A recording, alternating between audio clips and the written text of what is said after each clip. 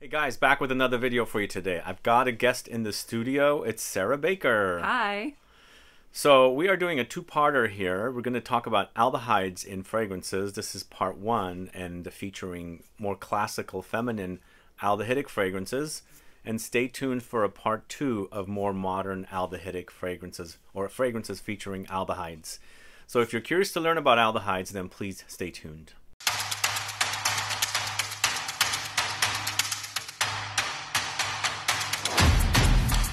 Thanks so much for tuning in. This is Sebastian. Yesterday we're talking about aldehydes in fragrances. Are you a fan?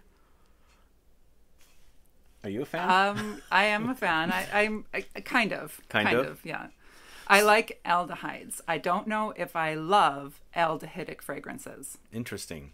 So typically I feel like aldehydes, or when people see aldehydes in fragrances, they associate them with classic fragrances or fragrances that smell like grandma or fragrances that are feminine targeted. Is this true? Because today what we're talking about are feminine fragrances that feature aldehydes.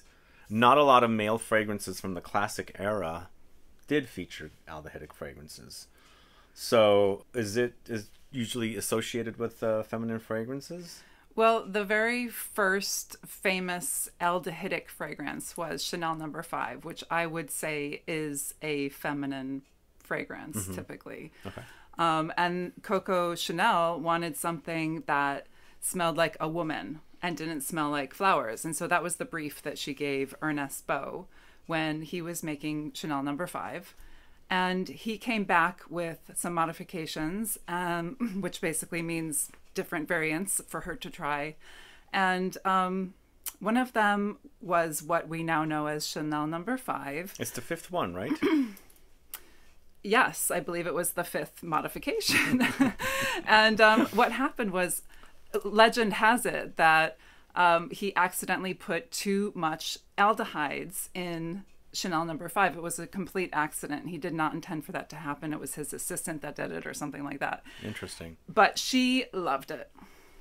So it became Chanel No. 5. Okay. So I like the smell of aldehydes when they go into the kind of Coca-Cola-esque vibe or into the soapy direction. They always have a very clean vibe about them. So if she was trying to recreate a smell for women that smelled more like women rather than flowers, I'm assuming the aldehydes that are in Chanel No. 5 are not taken from flowers, because you can make aldehydes or take aldehydes from most living ingredients like fruits, plants, vegetables, maybe, flowers. Absolutely. Is this true? So aldehydes they're natural, actually. They're in most natural things. They contain aldehydes, such as orange rind and cinnamon, and a lot of flowers, a lot of fruits, a lot of bugs, a lot of things in the natural world contain aldehydes. Do we contain aldehydes? Probably. Don't use my aldehydes, please. So basically, probably in all perfumes, there are aldehydes. Okay. But it doesn't necessarily make it an aldehydic fragrance. I see. So what happened in Chanel No. 5 was there was a bouquet of aldehydes, which was basically C10, C11, and C12. Those are the chemical names for the aldehydes that are used. Okay. And it became so popular to use those that it became a little bit confusing. What is an aldehyde? Because it definitely creates a certain fizziness, but it doesn't necessarily mean that it's a specific smell. It's hard to describe it, basically. To me, when I smell an aldehydic fragrance and it's overloaded with aldehydes, it does tickle my nose. So it's fizzy. It's fizzy. Like, just imagine when you open up a can of Coke or something and those bubbles and sparkles. That's how aldehydes actually, wear or smell to me. So champagne-y kind of like qualities for me. Yeah, but I mean, definitely, like, you can recreate a lot of things such as cinnamon or soap. A soapy sort of a fragrance could be considered aldehydic fragrance. Because I like some aldehydes that really go into the clean, soapy direction. But let's go ahead and get started with some fragrances. We've got 11 total fragrances. One of them as a bonus, we have a vintage bottle that I just recently picked up. Sort of a vintage bottle, but we're going to go ahead and get started. We're going to jump around with dates. This is the first fragrance we're talking about from the house of YSL. It's a RIVE GAUCHE, this one right here. This is a fragrance that has a lot of meaning to me. When I was a little kid, my mom wore it, and I remember this bottle on her dresser, and I'd see it visually. It's beautiful because everything is white, and it stands against a white wall and things like that. But this features notes of aldehydes with rose, oakmoss, vetiver, musk, iris, geranium. There's green notes, lily of the valley, ylang-ylang, sandalwood, and tonka. Launched in 71. Yes, and I remember my mom wearing this in the mid-70s. Shall we have a sniff? I own this one as well, and it's really lovely. Yeah, I like this. I like this YSL. It's such a classic. I'm glad they haven't discontinued this one yet, since it is pretty old. But they did get rid of the male RIVE GAUCHE, which was launched in 2000s. But this seems watered down. Yeah. I don't know what the other one smells like. This is the only one I've ever smelled. But I remember the advertisements, and they're very classic, very 80s advertisements. No, I do get the very faint touches of aldehydes here. I don't get that like sparkle in my nose, and I feel like there's lots of woods here, some floral touches, and it doesn't really stand out too much, sadly, this current formulation. It's pretty watered down. Like, sadly. It's not something I would reach for necessarily, but... You have it just for learning about the fragrance. Yeah, I used to wear it, but I don't know. I wouldn't necessarily do it anymore because it's just a little bit disappearing, I guess. It's gone, yeah. Some of the fragrances we're going to talk about today are very, very faint. They don't last too long. But the next fragrance we're going to talk about is from the house of HERMES. This is CALECHE in the Eau de Toilette concentration. They have a parfum version of this too, which is absolutely amazing. But this, I think, version compared to the YSL, I think they've kept pretty nice. It does smell really nicely beautiful with this creamy sandalwood under there, some powdery touches of iris, tropical flowers, and of course the typical rose, neroli, vetiver, and things like that, woods. What do you think? I'd like the iris to kind of stand out a little bit more in this one, but it is really gorgeous. It's a beautiful perfume. Yeah. Classic. Very classic. Yeah, this one launched in 61. Whereas the YSL launched in 71. So they've been making aldehydic fragrances for the ladies since the early 1900s, but it's kind of slowed down, I think. Yeah. Well, I mean, a lot of people are still, like I said, using aldehydes in fragrances because you can recreate certain things like apple or melon or grass or, you know, certain. So they're actually used in probably every single perfume. To me, these fragrances that we're talking about today also aldehydically do smell similar, but when you wear them, they're not obviously the same fragrances. But a lot of aldehydic fragrances that are featured now don't smell like these. These have a very classic vibe about them. But this is Chanel No. 5, launched in 1921, so it's certainly 100+ years old. I think it's the famous Chanel No. 5. I think it's pleasant. I used to wear this a lot, actually. You did? My mother used to wear it as well. Whenever she went out, this was her like going out fragrance in the 80s. There is a film called Coco and Igor. It's about Coco Chanel and her boyfriend Igor Stravinsky. And in that film, they do have a small subplot of her working on her perfumes, if you guys want to catch And do they talk about No. 5? They do. Yeah. But this one actually, if you're a fan of No. 5, No. 22 is even better. It's so good. I really like it. This is from the Les Exclusives collection, which actually just raised prices, unfortunately. But wow, this is like amazing. So good in the aldehydic territory. It's beefy, it's strong, a bit of fruitiness, lots of white flowers, some warmth under there. I feel like I get vanilla. I definitely am getting the neroli. Like, I think that is something that is really making this an exciting fragrance for me. It's the sort of a fruitiness. Now, why is it that we think this one is much better than No. 5? Because No. 5 seems pretty mass. And even though No. 22 and No. 5 kind of have similarities, I much prefer No. 22 for its density. Yeah, it seems like it has a stronger base. It's slightly sweeter and it's slightly fruitier. Very robust, actually. If you love No. 5, definitely check out No. 22. Definitely. And it came out a year after No. 5 initially. So the versions that were launched in 1921 and 22 were parfum concentrations. And we just showed you both Eau de Parfum concentration No. 5 and No. 22. All right, next up we have a fragrance created by Jean-Claude Ylena called First for the house of Van Cleef & Arpels. This is probably one of the very first creations by Jean-Claude Ylena. And it is actually signed by Jean-Claude Ylena. When I met him earlier this year, I was grateful to just take that bottle. I actually took 2 bottles, a friend's bottle and my bottle, to get Jean-Claude Ylena to sign really cool. first. He has a great autograph. Yeah. But this is Aldehydes with Narcissus, Hyacinth, Civet, Oakmoss, Lily of the Valley, Carnation, Honey, Black Currant, Ylang-Ylang, Orris, Tuberose, Sandalwood, Amber, Musk. This to me is more of a green floral aldehydic fragrance. You agree? Yeah, it's definitely very aldehydic. It's to me, I'm getting soapiness. And I think that there's something that should be said about the soapy quality to aldehydes. And the reason that we think that they smell soapy is because a lot of soaps were fragranced with aldehydes. Oh, I didn't know that. Yeah. I like that idea. But this to me, I think the standout notes, in addition to the aldehydes, because there's green floral notes in here, Narcissus, Hyacinth, and Lily of the Valley really stand out here. For me, that is amazing. It smells great.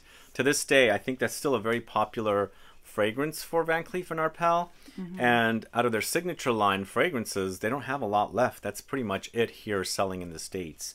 But moving on to Estee Lauder's Estee, created by the wonderful perfumer Bernard Chant. I think he created this one. Unfortunately, and he's one of your favorite perfumers. He's definitely one of my favorite perfumers. He's created a lot of Estee Lauder, a lot of HERMES fragrances. But unfortunately, this formulation is a little bad. On skin, this is much better than on the paper, sadly. We've found that we're kind of, it's a little lackluster. Like, it's not really giving what these other ones are. Well, the Estee Lauder is better than the next one that's coming. The other one's very lackluster, but with the Estee Lauder, it's full of aldehydes with honey. There's Oakmoss, coriander. There's also has Lily of the Valley, Sandalwood. A lot of typical notes in this, but we feel like it needs a little oomping up for some reason, sadly. So if you're in the market for that, be cautioned. But try before you buy. Try before you buy. But this next one is even worse. It's Calandra. From Paco Rabanne. I bought a tester bottle. Obviously, it doesn't come with a cap. And this is really, really faint. But you know what? The Calandra is launched in '69. I forgot to mention the date of Estee Lauder. It was 1968. 1968. So these are back-to-back. 1969. So that was in back then, to have that kind of maybe slightly lighter, fizzier. Yeah. Not doing very much, really. I guess a lot it does more on the skin, though, as we did. Yeah, notice. Both of these do much better on the skin. We tested them out with the Estee Lauder being stronger than the Calandra from Paco Rabanne on skin. I think there's just a really, really bad formulation with the Paco Rabanne, but I guess in the heyday, I think it was pretty. They got away with it. Popular with. Maybe. Yeah. It's well, I don't think production. I don't. Yeah, that's a recent purchase. Okay. But I feel like it was a lot more robust back then in comparison to today. Moving on to a much newer fragrance, once again created by Jean-Claude Ylena. This is Dia Woman from Amouage, launched in 2002. Now this one, if we're talking about faint fragrances with Paco Rabanne and Estee Lauder, this one's very robust and intense. It does remind me of his first, because he created both of them. But this is definitely more in line with the Amouage style, I think. Don't you think? It is definitely a feminine fragrance, I'd say. It has like a powderiness to it. I guess that's created from the orris that I'm seeing is in the notes. Yeah, it's got floral notes. It's a white musk with cyclamen, rose, heliotrope, violet leaves, sage, orris root, santal or sandalwood, incense, orris root. It's beautiful. It's a really, really beautiful aldehydic fragrance. But pricey also, don't you think? Oh, well, I don't know how much it costs. It's probably $350 Okay, unless you can get it at the discounters. But yeah, still very robust, which is very like full-bodied fragrance. So what do you think so far is the best one out of all of these? Well, so far I feel like Chanel 22 is really doing the most. Like it is definitely the more versatile, more interesting, and maybe more contemporary, weirdly. It's like almost 100 years old. Yeah, it smells great, guys. Check that one out. Sadly, the price hike, unfortunately, with that just happened. But let's move on to Youp Laban. I featured this in a lot of different videos. It's a great cheapie. It does remind me a little bit of What We Do in Paris, A Secret by A Lab on Fire. But this stuff is delicious. It's a bit gourmand, vanillic, ambery, woody, and also aldehydic. So it does have a bit of a fizzy vibe. Oh yeah, I'd say it's an aldehydic perfume. But it definitely is also, like Chanel 22, it's kind of doing a lot more than just being an aldehydic perfume. Like it has a lot more depth to it. Yeah, the substance, yeah. And it's amazing that it's so inexpensive. $30. I really love this. I wear this because, you know, What We Do in Paris is Secret. You know that one? From Yeah. A Lab on Fire? I do. I really love that one. This is not identical to that, but it does remind or hint at it. And so, yeah, it has this kind of a very light, airy fizziness along with all the warm notes and things like that. Well, that's one of the things that Aldehydes does. It makes things a lot lighter. You know, so even like a floral fragrance, it will just bring air into it so that it's not so heavy. So all of these perfumes are really light. Yeah, they do wear pretty light. But the next one is absolutely amazing. This is the Eau de Toilette version of Jean Couturier's Coriander, which is actually a chypre fragrance, but utilizes aldehydes along with all the typical chypre notes like Oakmoss and Geranium and Rose and Patchouli and Bergamot and what else do they have? Typically Labdanum and things like that. Really great. It's very, very great. It's light though, unfortunately, but still the smell, in comparison to the Calandra, this one seems like the smell is kept, whereas the Calandra is so faint you can hardly smell anything. And even though this has coriander as well, I'm not really picking up the coriander. It's a spice. I am not picking up the coriander. Like, coriander is one of those love-hate things. So it's, you know, a lot of people don't like the smell of coriander. Well, here's the thing. I love the smell of the seeds, but I hate the smell of the actual... Of the leaf. You don't want that in your food, It's got a right? weird... Well, I've gotten used to it, but when I was young, in my 20s, I couldn't smell... I hated the smell of cilantro or coriander. Cilantro, coriander. So I guess when coriander is used in perfumery, they're not using... It's not that leafy smell. No, Maybe it's the actual more seeds, of I the think. seed. Yeah, the seeds smell so beautiful, actually. So beautiful. It could be an aldehyde, for all we know. I think they do make aldehydes from coriander. Sure. I think they do. Yeah. Yeah. And then last but not least, we have a fragrance in its current formulation from 2019 by Grey, Cabochard. So this is more of a leather fragrance. Leather chypre is what I should say. But aldehydic at the same time. But this smells really good. I love it. This is like $25 online. Amazing. And a cute little bottle, feminine. Very classic. And this is also something that... Dusita tells me that one of her fragrances, Le Sillage Blanc, was kind of maybe not inspired by this particular fragrance, but kind of has a similar style. And I could see that. It's got greenness, it's got a bit of galbanum in there, lots of aldehydes with oak moss and the leather, sage, patchouli. That's really good. Yeah, I really, really like this. And it's definitely... I love the cute, romantic little kind of bow that it has going on. And it definitely has that sort of romance in the fragrance. It's like toying with leather, toying with aldehyde. So, you know, it might even venture towards like a unisex. What do you think? Well, Le Sillage Blanc is unisex. This is ladies targeted, so... Right. I don't know. Leather fragrances to me are very masculine leaning, so... I don't know. That stuff is good. Yeah, it's really good.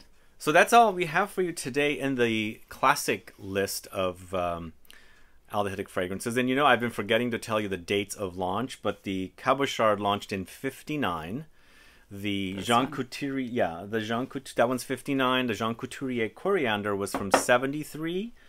And then the Le Ban by Youp is from 1989. Very 80s. Yeah, that 80s, bottle is 90s, yeah. Shoulder pads. Anyway, guys, thanks so much for watching this video about aldehydic fragrances, classic ones. If you have any questions or comments, please do list below. Otherwise, please like this video, please share it. Follow me on Instagram and Facebook, and I'll be back with more videos very soon. And this is also Sarah. If you follow her on House of Sarah Baker on Instagram, you can do that as well. Then stay tuned. We have a bonus option after the outro.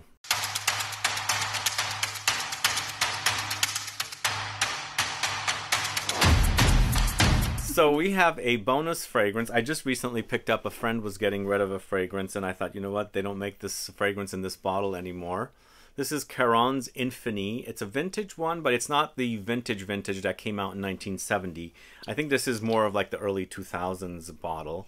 And this is very robust for an aldehydic fragrance. It's a bit animalic as well. That definitely is. I don't know if you guys know this fragrance. I don't know if you guys know the brand. It's gone through some changes, and this is still selling, but it's currently in a different bottle. But very, very aldehydic. Very warm under there as well. So this is the vintage version? Yeah, but not the original vintage. This is like from 20 years ago, maybe 25 years ago. But a great scent. Really wonderful aldehydic fragrance. What do you think? I love it. Yeah. Do you have an aldehydic fragrance in your collection? We use aldehydes. Like I said, there's a lot of fragrances that have aldehydes in them, but none of them would be able to be classified as aldehydic. Okay, makes sense. Yeah. Makes sense. Anyway, guys, thanks so much for watching. Stay tuned for part 2 of this video or another video tomorrow. Have a good one. Goodbye.